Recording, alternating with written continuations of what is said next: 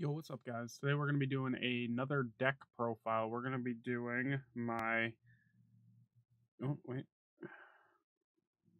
Pure Dangers.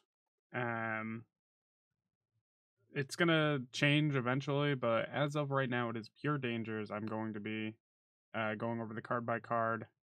Probably not in depth, just like the ratios I go with and like what you need. Um, there isn't an extra deck, it's just straight Dangers. But yeah, let's get right into it. Alright, so we're going to start with the monsters of the deck. To start, we have 3 Danger Bigfoot. I'm rocking the alt art from Maximum Gold. I think it's a nice change of pace from the original artwork. Then we have 3 Danger Thunderbird. Um, it's like your other go-to monster in terms of like damage. Uh, Next is 3 Choop, another really good danger to have in the deck at 3. We have 2 Dogman. Um, it's an okay danger. It's not the best danger, but in terms of pure dangers, you kind of need multiple of this. We have 3 Mothman, another good danger to reveal to your opponent if you don't understand what dangers are. Dangers are an archetype that is you reveal them from your hand.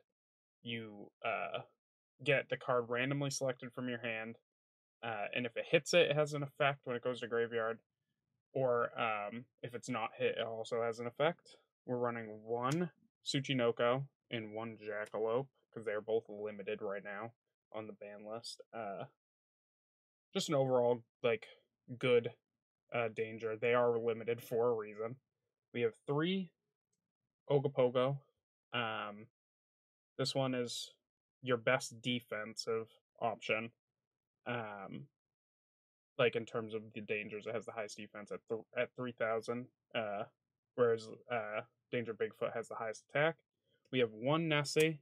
I would like more of those. Still waiting on them in the mail. When they do come in the mail, I'm probably going to be cutting 1 Ogopogo and 1 Choop. Or I'll cut both the Dogmen. And then 1 Kaiju. I think it's Radian. Yeah, Radian, the multi-dimensional Kaiju. Just a way to get rid of your opponent's monster. I think it's a good card to have. In terms of casual play, I think it's one of the better options. I like to build my decks mainly around casual play rather than competitive play. I think it's like a fun little side hobby I like to do is build like physical decks that I could play casually with friends and stuff like that.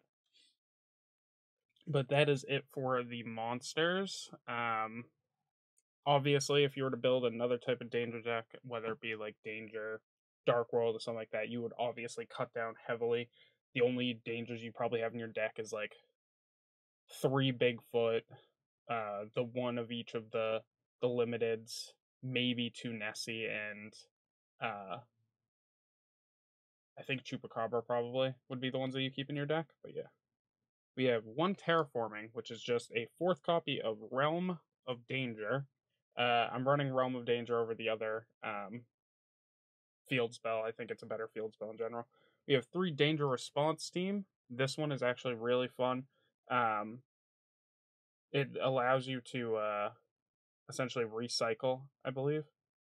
Yeah, target 1 danger monster you control.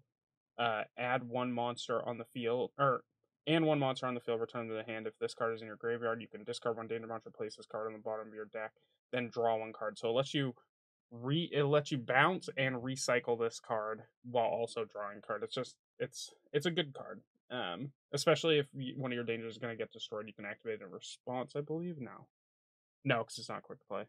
Then we run 2 danger, excitement, mystery, 1 danger, feats of strength. Only 1 of them. I think it's like a nice one of to throw in the deck in case like you got a Bigfoot on field alone, nothing else. You can hit for 6k, possibly game. And then we run 3 Allure of Darkness, mainly because the entire danger archetype is dark monsters. It lets you draw. it's overall just like a good addition in an all dark deck, in my opinion. We will get right into the traps.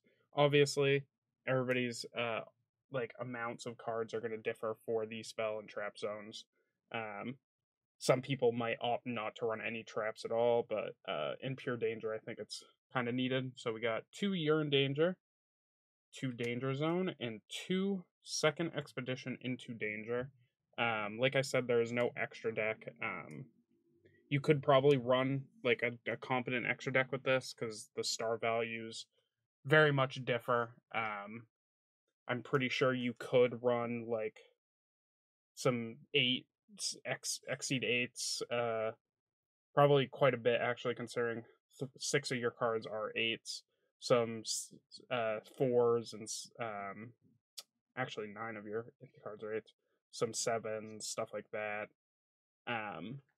I might change it in the future, but yeah, that's the deck profile for the dangers.